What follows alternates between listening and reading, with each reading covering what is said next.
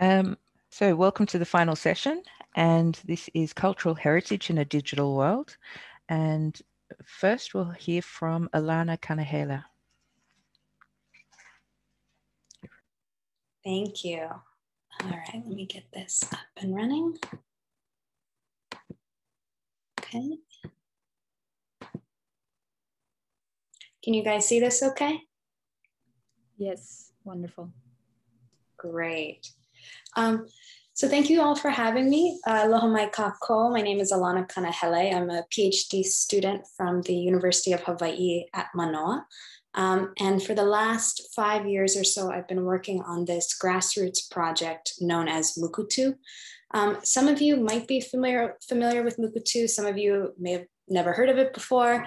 But Mukutu is a content management system that was designed alongside Indigenous communities to really highlight some of the needs that a lot of these communities have that just aren't available in Western archival content management systems. So one of the big things that I think maybe comes to mind for people is access.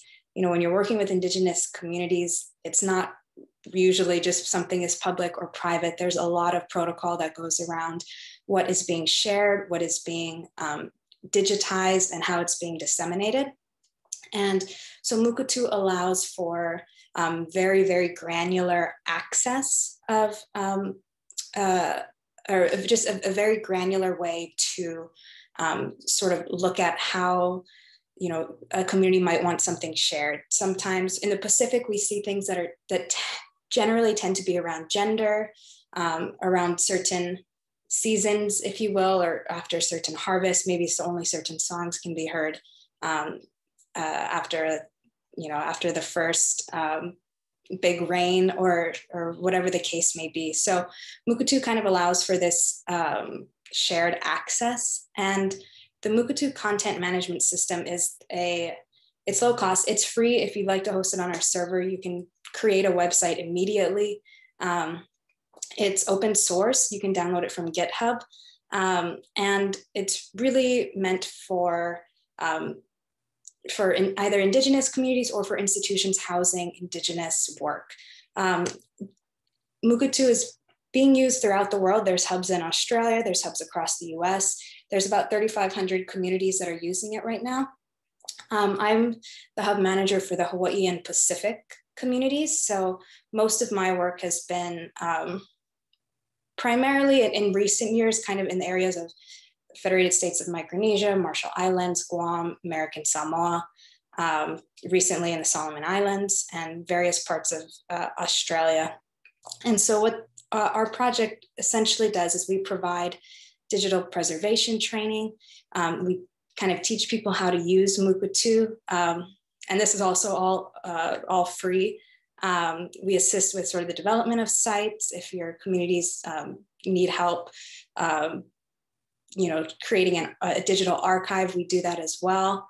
But I think for this presentation, I really kind of wanted to sort of not talk too much about Mukutu and show you kind of how it's being used in various communities throughout the Pacific. So the first one is Kaipulehone. So this is the University of Hawaii's digital ethnographic archive. So they have 59 languages from across the Pacific that are being, that have audio recordings, that there's been research done for these, alongside these communities. And so they've now migrated their system over to Mukutu and have been using that as a digital repository. This is kind of what the site would look like. I just took some screenshots so I wasn't having to click through and showing you all the different sites. But you can see as we kind of go through that the sites are listed on here if you're interested. This is kind of a larger institution that's using Mukutu is the BYU, Brigham Young University in Hawaii. And they have a very extensive Hawaiian and Pacific cultural collection. BYU is aside from the UH, has a huge Pacific collection in Hawaii. And they have a very incredible scrimshaw collection. If you ever get the chance to visit, I know it's become much more difficult, but I would highly recommend visiting this university. So they've also been using Mukurtu as a way to kind of showcase some of their digital archives. One of the interesting things about Mukurtu, which I'll kind of talk about later, is it allows you to have 2 or 3 or as many records as you like for an item.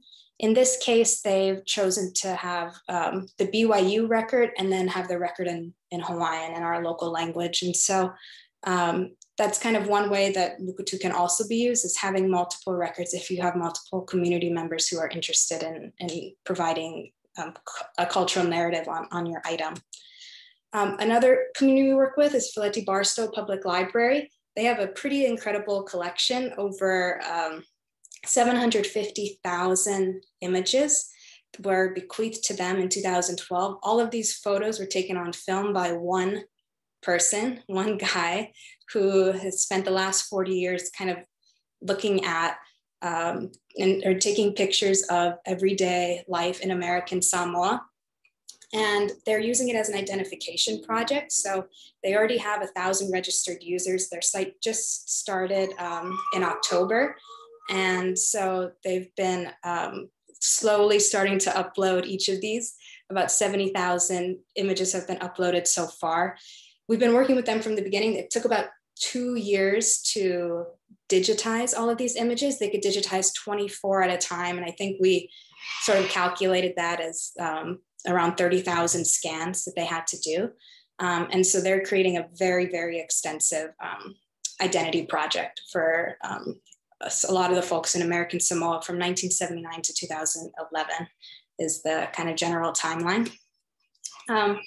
You can see some of these images here from, they've divided it into 10 separate collections. So Flag Day, which is an important holiday for them, Veterans Day, White Sunday, another holiday, high school footballs, as I'm sure a lot of you know, rugby and football are very huge in the Pacific. So they have a pretty extensive collection of each of those as well.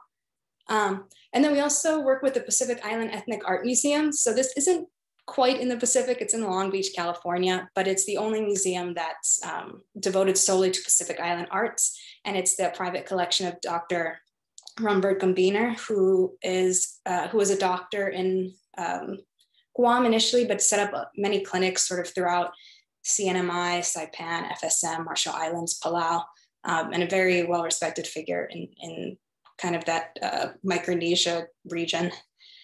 Another community that we work with are the State Library of New South Wales. So they have sort of a joint ventureship with the University of Technology at Sydney, the State Library of New South Wales, and Institute of Indigenous Education and Research. And so they've created a pretty extensive archive. You can see the links are up at the top. So if you're interested in kind of looking at their site more kind of more in detail, you can find it there. And they work in partnership with Aboriginal communities. So most of their work is focused with these communities. And then, so this is finally, I just wanted to kind of close with this so you can get an idea of sort of what Mukurtu would look like if you were wanting to download it, if you can think of a community that might be interested in using it or an institution that might be interested in using it. This is part of the Pacific Northwest tribes. So this is, we generally don't work too much with mainland communities with exception to First Nations people in Canada and Native Alaskan tribes.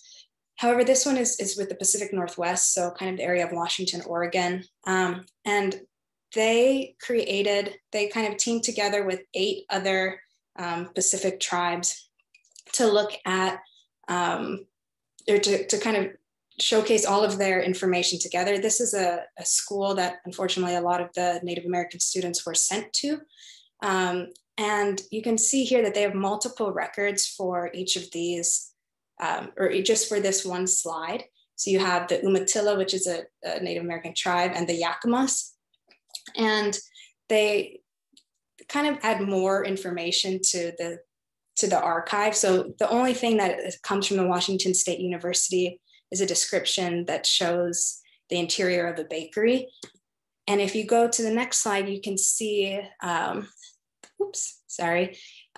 a little bit more of a cultural narrative here. And so there's someone talking about their time at the school. They, kind of showcase some of their knowledge and their own input into the archive. So this is kind of just an overview of some of what's been going on. Because we are the newest hub, the Hawaii and Pacific hub, a lot of these are not quite, a lot of their sites aren't up yet, so I can't show them. But if you're interested in sort of looking at who is doing what and which communities in the Pacific are involved with Mukutu, please feel free to reach out. So just wanted to end there. Thank you guys so much. I think my 10 minutes are up.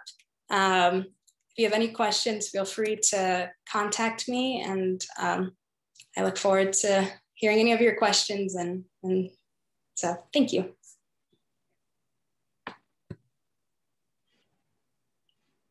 I think it's the wrong person who was unmuted, but that's okay. Well, thank you very much, Alana. That was really, really interesting. I would like to introduce our last speaker, who is Gretchen Burau. I hope I'm pronouncing your name correctly. And who is going to give a report on digital humanities at the American Museum of Asmat Art, documenting visual culture and building relationships through ArcGIS mapping. To the Pacific Arts Association for inviting me to present and for the introduction, Wunu. I'm Gretchen Burau, coming to you from Waconia, Minnesota in the United States. I've been working with the American Museum of Asmat Art, or AMAA, at the University of St. Thomas for the past 10 years, first as a graduate student and now as director. Today, I would like to share some digital humanities projects I have recently created for our museum. My presentation is chronological. I will cover the basic framework of these projects as I explain how they were initiated and have progressed as a result of student involvement, traveling to Asmat, and the events of 2020. I will then consider the potential for using these digital tools and other platforms as the AMAA looks to strengthen relations with the Asmat Museum of Culture and Progress in Agats, and provide additional resources for Asmat people to tell their own stories in 2021. I would like to begin with some basic information about Asmat in our museum. The term Asmat refers to a people, a language, and a geographic area. Asmat homelands lie within the province of Papua, Indonesia, on the southwest coast of the island of New Guinea. Are among the most prolific wood carvers and weavers in the Pacific Islands. The AMAA has one of the largest collections of Asmat art in North America, with nearly 3,000 objects dating from the mid-20th century to the present. The collection was originally formed by missionaries from the American Crozier Fathers and Brothers under the leadership of Bishop Alphonse Sawada, who used anthropological approaches to renew cultural traditions and encourage artistic production within Asmat.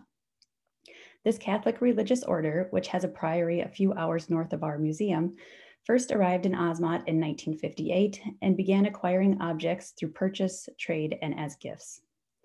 Much of our collection was initially housed at the Crozier Asmat Museum in Hastings, Nebraska, which was established in 1975. 20 years later, the American Museum of Asmat Art was formally created and moved to a new facility in Shoreview, Minnesota. The collection was given to the University of St. Thomas in 2007, and the current museum opened on the second floor of the Anderson Student Center in 2012. The AMAA, located in St. Paul, Minnesota, is approximately 8,300 miles from Asmat. Physical distance, language barriers, and unreliable technology has made it difficult to establish and sustain relationships with individuals in the region. To combat some of these issues, I have spent the past few years working to connect our collection with artists in the region through geospatial technology. I began this process in early 2019 by having students in my Pacific Arts class use Google Maps to virtually place AMAA objects in their regions and villages of origin. Bismam, Bisembam, Safan, and Unir Saro were chosen as a focus for this experiment because our museum has a relatively large number and wide range of objects from cultural groups residing in these areas, which is partially due to the Catholic missionaries that were stationed in the region. Soon after, I was given a digital humanities grant and an undergraduate assistant who helped me create a basic ArcGIS map based on content generated by my Pacific Art students and regional information adapted from scholarly text published as recently as 2009. As part of the Esri Geospatial Cloud, ArcGIS allows for the creation of interactive, data-driven maps, which have become an essential platform for many of the COVID-19 dashboards we are now familiar with. Following several months of editing, the final draft of this map was uploaded on an iPad in our gallery to accompany the 2019-2020 exhibition, which featured many of the same objects that were pre-selected by my Pacific Art students. This allowed museum visitors to physically view AMAA carvings and weavings while viewing the virtual map to see specifically where the objects came from. There were a number of limitations with this first ArcGIS map. It was difficult to delineate the cultural regions, and only one image and accompanying text could be added for each village. This forced us to create multiple entries for the same location, which made the map overly complicated and less intuitive. Despite these challenges, a later collaboration with students and faculty in the geography department resulted in more detailed virtual and physical maps, which were used in our gallery space, at our community partner school, and at the Voyages Through Asmat art exhibition at the Minneapolis-St. Paul Airport. In November of 2019, I was given the opportunity to accompany an American Crozier father on a trip to Asmat. My main goal while in Asmat was to establish connections with museum officials and missionaries in the region, acquire images and information from my digital maps, and to initiate relationships with local people, particularly the carvers and weavers. Our visit coincided with the 50th anniversary of the celebration for the Diocese of Agats and the 34th Annual Cultural Festival. Witnessing and participating in these events added to my understanding of the contemporary relationship between Asmat people, the Catholic Church, and the Asmat Museum of Culture and Progress. Most of my time in Asmat was spent in the administrative center of Agats. While visiting the old museum, I wondered how my maps could build off Bishop Sawada's legacy by documenting Asmat visual culture for future generations and by providing access to these materials for educational purposes in Asmat and beyond. In the new museum, I took 360-degree shots of the exhibition space for my projects and shared them via a web link with staff at the Asmat Museum of Culture and Progress. These images were also loaded into virtual reality headsets at our university. This allowed students at St. Thomas to learn by virtually exploring the museum in Agats and was a way for me to give back to their museum. About halfway through our visit, we traveled further inland to the villages of Sawa, Sa'aer, and Ermasona, where we conducted interviews with carvers and worked with elementary students as part of a cultural exchange program through our university. I also purchased weavings for our museum, established connections with English-speaking volunteers in the region, and saw the effects of gaharu harvesting. These experiences added to my understanding of current social and environmental issues in Asmat, thus influencing what should be included on my maps in the future. I returned to the United States, and in early 2020, my undergraduate geography assistant and I created new ArcGIS story maps that featured scrolling formats, making it possible to provide information about Asmat through photos, videos, text, VR technology, and interactive maps. We designed a main map of Asmat that included regional divisions based on the 12 major cultural groups. Hyperlinks to individual story maps were included for most of the villages in Asmat, which could be accessed by clicking on one of the dropped pins.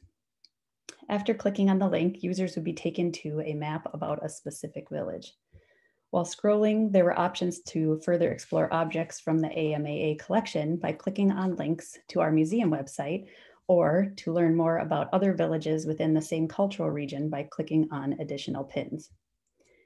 Imagery incorporated during this phase of the project was provided by myself, AMAA board members, Indonesian photojournalists, Dutch filmmakers, and other Asmat collections within the United States.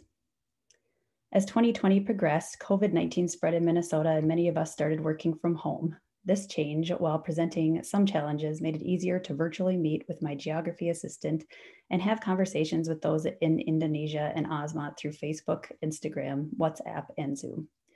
It also helped me consider how digital tools could be used for documentation, relationship building, and to promote art making practices by collaborating with those in Asmat.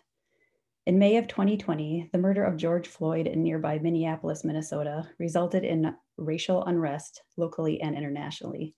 Support was triggered for oppressed Papuans and the Papuan Lives Matter movement, with Floyd's death recalling the killing of 2 Papuans the month before. These events further emphasized injustices I witnessed while in Asmat and forced me to re-examine what it means to be a steward of visual culture from an underrepresented community. I've spent these first few months of 2021 reflecting on my experiences over the past 2 years and rethinking the purpose of my maps, which were initially created to showcase our museum collection and situate it geographically. I'm now considering how ArcGIS and digital tools could be used to develop a virtual network combining Asmat collections and archives around the globe with Indigenous knowledge. Internet access and smartphone technology has made it possible to share sections of my maps with people in Asmat and who have since provided feedback and visual resources for areas that are lacking, including photographs and video footage from villages I have never visited. This type of collaboration will provide a more comprehensive and accurate understanding of Asmat history while promoting contemporary voices. I look forward to the upcoming months and realizing the potential for these projects to preserve visual records of objects, discover absent narratives, and reinvigorate Asmat visual culture through accessible digital tools and worldwide contributions. Thank you.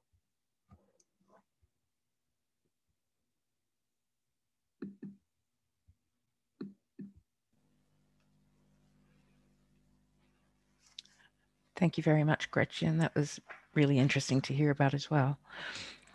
And I'd like to invite people to ask questions of the presenters, which I'll have a look. So Alba Ferrandez Gordons, really interesting digital work. Congratulations. I have a question for Alana. We know that sometimes communities struggle with accessing digital content. So my question is, how do you reach the communities in the first place? How do you guarantee communities have access to the archives? Great question, Alba. Thank you. So generally, we tend to work with sort of the regional associations in the Pacific. So some of the big ones that come to mind right now are PAA, that's the Pacific Island Association of Libraries and Archives. A number of Pacific Island countries are involved with that one. Another one is Paradisec, which is the Pacific and Regional Archive and Digital Sources in Endangered Cultures, excuse me. And then another one is Parbica, which is the Pacific Regional Branch in the International Council on Archives. So those are kind of the 3 main ones in the Pacific. And we tend to sort of work through with them to try and figure out which communities might need this. Additionally, each island actually has their own regional library association. I realize that's kind of a good way to reach out because, you know, when you work with a lot of Pacific communities, sometimes the one place where there is, you know, internet access is in a library. And so that's kind of you get a lot of community members sort of going there to access archival stuff. And so that's generally how we do it. We don't go out into the community and at least not initially, unless we're asked. And it seemed that you had museums in some cases working as intermediaries. I'm thinking of the Australian situation that you mentioned. Yeah, it tends to be museums, libraries, and universities are sort of the initial contacts, and they usually have specific people that are either members of a particular community or clan, or you know of one that might need some assistance in their digital repository. Yeah, and I might actually throw that question to you, Gretchen, because obviously the digital availability to people in Asmat is probably a bit limited. Yeah, so right now they're building a new museum and it will have a library, and part of what I'm trying to do is provide some physical resources for the library, but also these digital tools that can be accessed through the help of their assistant curator. So it's the same thing where they go to the museum, hopefully to find some of those resources, but there is with smartphone technology, the ability to get out to some of the villages within the region. Mm-hmm. Yeah, sounds great. We have another question here from Anonymous. Thanks for these excellent presentations. This question is for Gretchen. How does your digital work go forward from here? How do you spread the word about this work too? So what I've been doing the last few months is just, well, since I've been kind of trapped at home, is just taking the time to reach out to my contacts in Asmat via those different apps that I mentioned, whether it's Instagram or through Facebook and things like that. Otherwise, we have been able to have video chats over WhatsApp recently. So that's been pretty encouraging, which wasn't an option for us before. So I think with new technology and how it's spreading in the region, it's still somewhat lacking, but there is potential going forward to communicate with the carvers and weavers in the area through that technology. Now I can imagine you personally going to the Asmat area made that possible because you were able to build the connections then?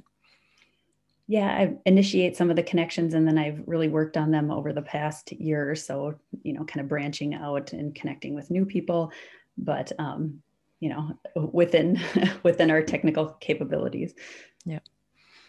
And we have a question from Oliver Loeb. Thank you for your presentations. For Gretchen, is there any digital infrastructure in the region? So I think you've sort of answered that as well. Is the Indonesian government involved in the project? Not at this point. Right now, we're a few of us that are researching or have spent time in the region are trying to find a way to assist with their museum, the construction, and maybe even plug it into the Indonesian museum system. So that's more connected that way. But these are all things that are still in the works. Mm-hmm. I think we may have some, I think that was it for the formal questions.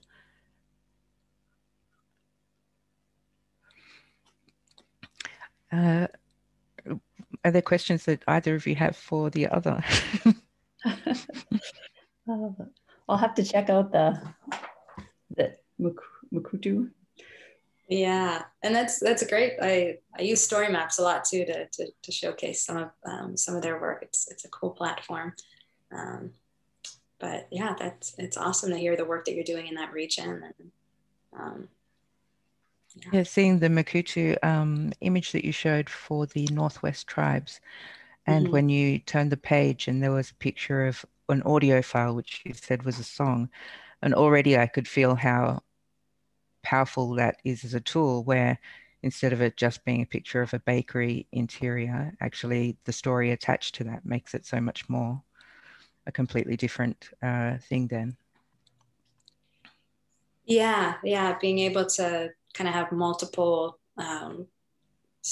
multiple ways to showcase a record. You can include, Google Maps is embedded. You can put in audio files, images, videos. But yeah, it's neat to see how these various communities have chosen to kind of showcase their archive and disseminate their work. Great. Well, I might wrap up there. Sorry, Wanya? Sorry, I cannot switch on my video, so sorry. There's a comment from Oliver who is asking whether Alana could share her contact details with the group. Sure, I think I'll type that in right now. If you like, I can. If you let me, I can share your email address with Oliver, if that's okay with you. Yeah, and I can put it in the chat too right now. That's fine. Cool. So another question from Anonymous, potentially a different Anonymous.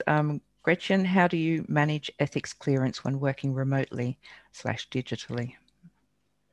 Yeah, so these projects, they're not publicly published at this point because I have been reaching out to some of the diversity, equity, and inclusion groups on our campus.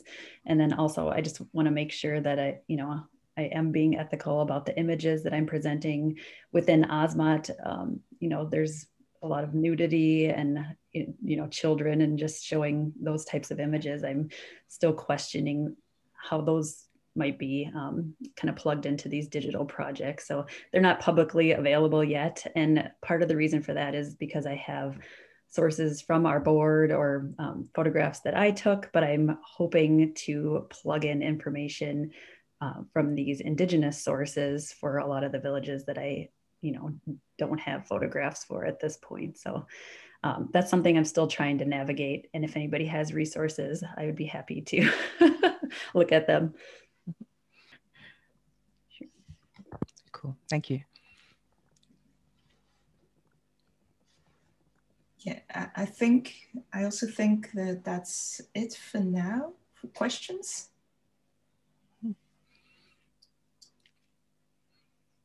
Great, thank you. Thank you. Thank you.